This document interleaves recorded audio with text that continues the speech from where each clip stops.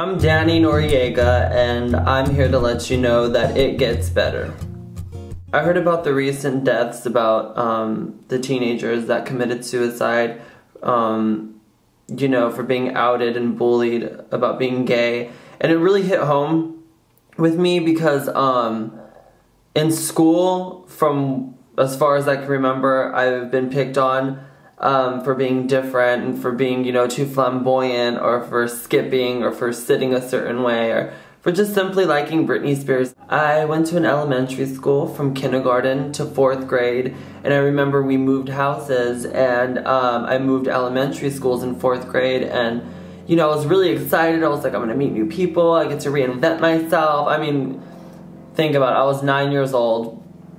I was excited to meet new friends, and I was a friendly kid. I loved meeting new people, I loved singing, and I loved Britney Spears, and I was like, oh my gosh, I get to meet people like me. That wasn't really the case. I was picked on so bad that I heard words that no 9-year-old should ever hear. I remember sitting, you know, in the bathroom, and I remember getting up, I remember looking in the mirror and asking God why He made me, what was my purpose, and I wanted to know why I was created and why other people didn't agree with the way that I was born. Because, you know, I was blessed with a mom that was actually very accepting growing up, and she, you know, always taught us we are the way we are because we're born like that, and no matter what or who we choose to be with, she's gonna accept it. And I remember that day, just, it was awful. I remember, I don't even think my mom knows this, but I really just didn't even want to live anymore. And no 9-year-old should think that. Like, you know, I should be playing with Barbies with my little cousin. Like, that's crazy. But I remember looking in the mirror and saying, this is the worst day that I've ever had in my entire life. Why do these people do this to me? Why do these people do this to me?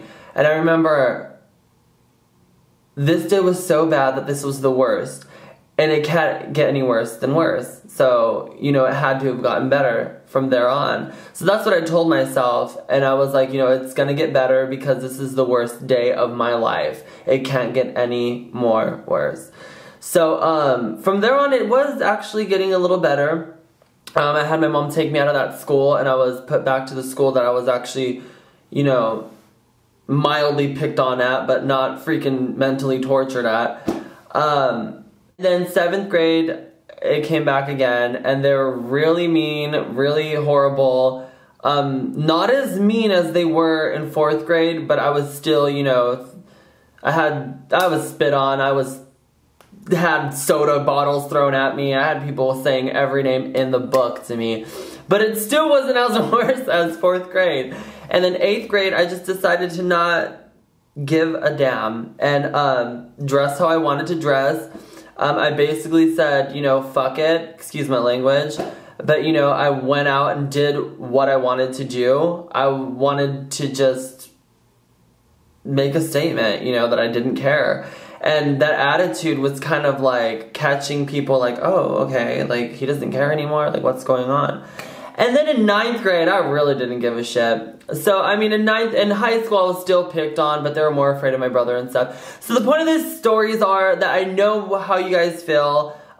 Suicide is not the answer. I know some of you feel like that's the only answer, but please listen to me. I fought through it at 9 years old. I fought through it, you know, at 12 years old. I, you know, came out of the closet when I was 12 years old, and from there on, I was completely, like, Superwoman. More like Catwoman. That's just my point, you know what I mean? You have to be a fighter. You can't give up, because you can't let them win. After high school, it gets so much better. You surround yourself by people that you want to surround yourself with. You go out to clubs, you go party, you go do whatever you want to do. Even if that's not necessarily your lifestyle, you can be happy with you. Life is not high school. Half of the people that are making fun of you are going to be working at Burger King at 50 years old. You really need to understand that. It gets better. Promise you. I would not bullshit you. I would so be like, oh, it gets so much worse. No, it gets so much better. And I really hope you guys watch this, and I hope I've helped some. Because I was that little scared 9-year-old little kid asking God, why the hell am I on this earth if people don't accept me? You need to be a fighter. I remembered that I was my mom's son, and my mom would beat my ass if I, you know, were to have given up. And I fought back. I don't necessarily expect you guys to like physically fight back, cause I did. But I mean, you know, be good and no violence. I hope this helped you guys. I love you. Please don't give up and fight through it like Catwoman would have done.